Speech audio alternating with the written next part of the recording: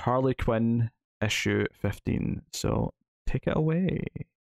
Yeah, Stephanie Phillips still writing. Yeah, Riley Rosmo still on art.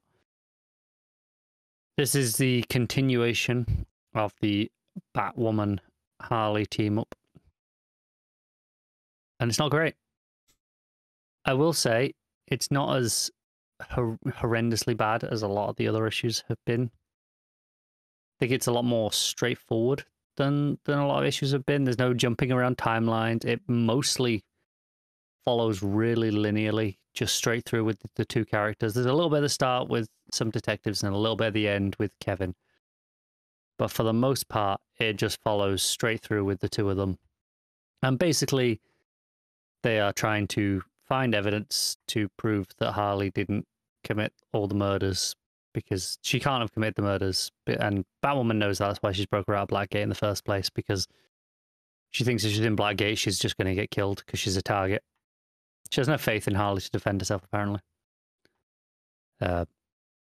So they break into like the police station and like looking at the evidence box, and the detective, one of the detectives finds them, and there's a bit of a fight, and then up shows the new vigilante that is framing Harley, guilty, the one with the guilty on the mask. I can never remember the name. I don't even know if they've given her an official name yet. But her, there's a big fight scene. It's a very messy fight because Rosmo. It goes on for about 6 pages, which is way too long for a fight between 3 people in one room. And it ends with a massive explosion. Like they've won. They've got her cornered, and she just pulls a detonator out and blows them all up and escapes. But she's been shot a few times. She's like beaten up. And this is where it does the thing where it plays it like a reveal. Like she gets back to to Kevin's house, or home, in the apartment, and it's in the bathroom, and she pulls off the mask, and it's like, it's me, it's Sam. And it's like that. It's a big final page reveal. And I thought it was really weird because they really heavily implied it last issue that it was her, so we kind of knew this as an audience. So this reveal is more for Sam's sake. Not Sam, for Kevin's sake, finding out that it's Sam.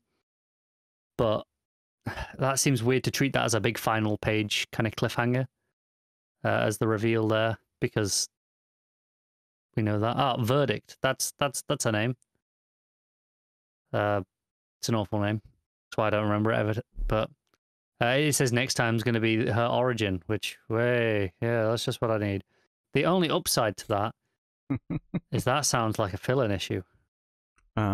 So different art. That sounds like it's not going to be a Riley Rosmo issue, and I could be wrong. I haven't looked ahead, but it does. Those sorts of issues in the middle of an arc do tend to be fill-in artists a lot of the time. So I can live in hope.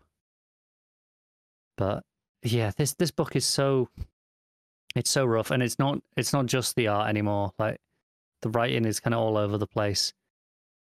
This issue, like I say, it's fairly linear compared to a lot of the issues which are jumping all over the place. There's not a lot of pop culture referencing this time. Again, unlike a lot of the issues, Harley does have a weird fixation on bringing a monkey on a heist that just wasn't funny the first time, and then it comes up like 5 times over the issue, and it just got annoying by the end. Like, why are you so fixated on this one joke that's not funny? It's not getting any funnier. But yeah, I don't know. It's like a 4. Better than some of the issues. What a rain endorsement.